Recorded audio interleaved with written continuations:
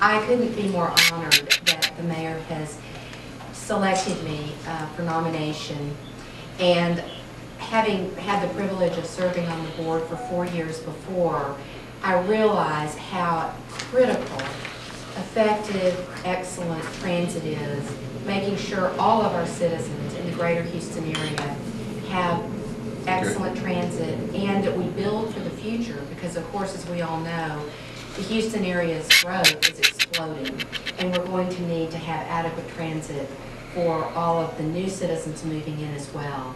So I'm just particularly honored because Mayor Turner, whom I've known for many years and admired greatly and watched as an exemplary public servant, has chosen me for this position. And I thank you all for being here, and I thank him very much. Thank you. I also want to acknowledge the presence of council members, Mayor Pro Tem Ellen Cohen, Council Member Carlos Cisneros, and Council Member Amanda Edwards. And then the person who has guided the entire transition team, who has been working, I just can't say enough for her, and of course, David, thank you very much. Ms. Bird. All right, any questions? Yes, sir. Yeah, you have talked about having a paradigm shift when it comes to transportation. It's exactly what you said to the TTC. Yes. What specifically do you think Metro will do or needs to do to achieve that? Well, Metro plays a very vital role in that, because a part of what I've said is that we have been focusing so much, especially the Texas Department of Transportation, on that 97% of people in single occupancy vehicles. And we're building roadway capacity, and there will always be a need to build roadways, no question about that. But we have built on I-10 26 lanes, including the feeder roads.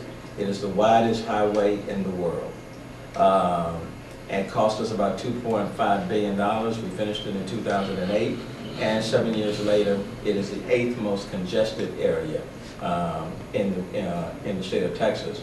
So we need multimodal forms, and we need to bring all the stakeholders together. TxDOT is one, a Metro happens to be another. Can't overlook commuter rail, we can't overlook light rail, we can't overlook park and ride. There are a number of options that are out there, and we need to provide multiple choices to people to getting them from point A to point B.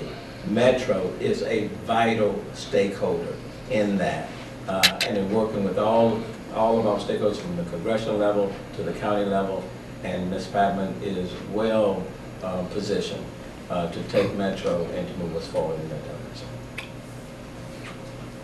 To Ms. Patman, how is right now different than when you took a board seat in 2010?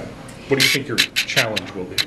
Well, I think we have, the region's growing exponentially, and revenues are down somewhat. Revenue from the federal government, we're the beneficiary of some significant grants, and right now we don't have as much grant money coming in, and obviously some of the local revenues are down given the challenges in the economy.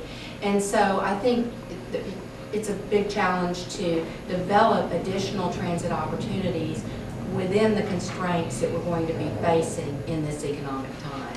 But I'm confident we can do it, and I'm really looking forward to the challenge. Okay. Let me thank all of you, and again, thank you for agreeing to serve. Let me thank my council members, and David, thank you so very much as well. Thank you all. Thank you.